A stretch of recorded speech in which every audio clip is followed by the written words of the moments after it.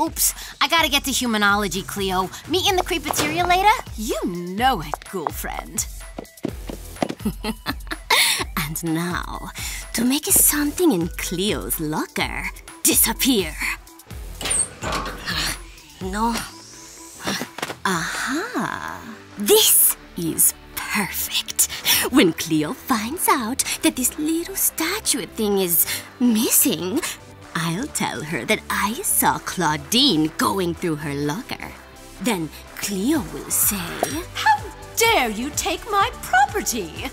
Then Clawdeen will say, I didn't take your property. Then Cleo will say, Yes, you did. Monica says she saw you go into my locker. Then Clawdeen will say, We are no longer friends. Fine with me. Clawdeen, you are so welcome to borrow anything out of my locker anytime you'd like. Aw, thanks, Cleo.